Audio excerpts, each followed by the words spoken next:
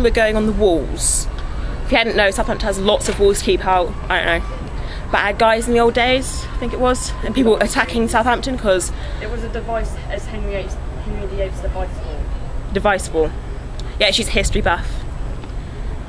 Sophie, Georgia's leading, and I'm following. So this is Georgia's part mainly. But this is where our hero has been sleeping. You used to have a problem with this.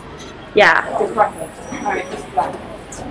So, what I was taught in history was that Henry VIII had these 3 device ports across the coast of Southampton. Yeah. There's one in Hurstpit, one in Portsmouth, Yeah. and this is the 3rd. It wasn't really used in that type of battle, but it was known in like the World Wars for like being bombed. Yeah.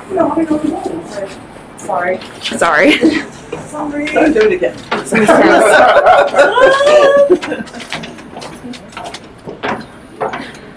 Nearly that.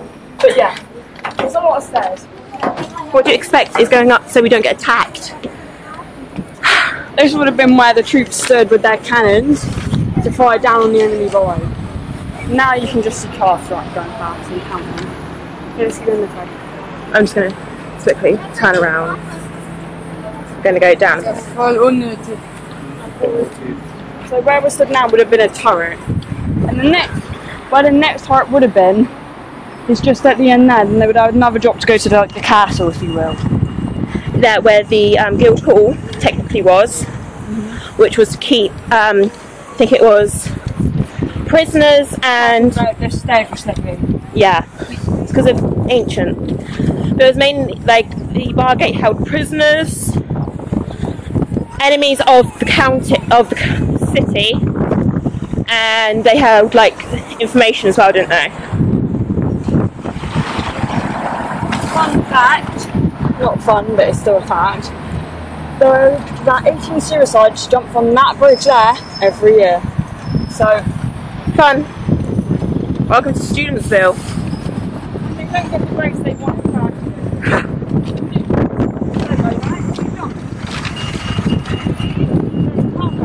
You'll die. It's not such a big way. And also you'll just destroy somebody's life. Pretty much, yeah. Not your own, not just families, strangers.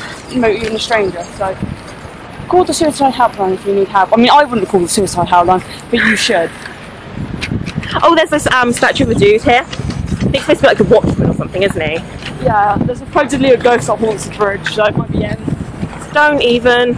I'm not. I've been. You know, it freaks me. This is John Lee Fleming, the mayor, The of Southampton. Oh, same age as Jedward. Sorry, 1991. And it's all, I think it's the same age as, it's about a year older than Nick Jonas. Got to put another fact up there.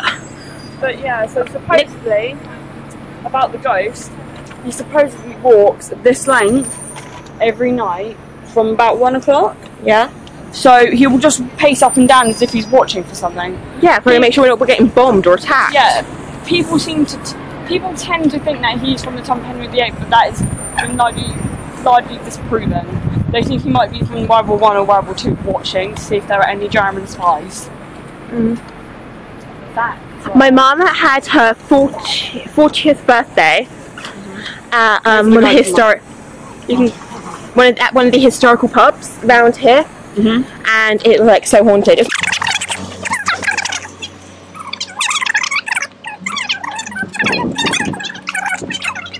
Town walls.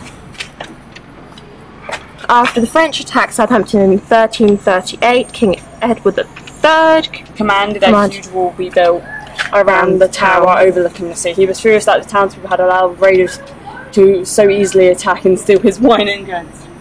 I'm getting the other information here as well. They can pause to Yeah, I'm getting all the information here. I'm just getting the 2 bits of information. Right. So, is that it for our walls? This is the end of the walls. Yeah. Bye. Bye, Lizi and Georgia. Bye.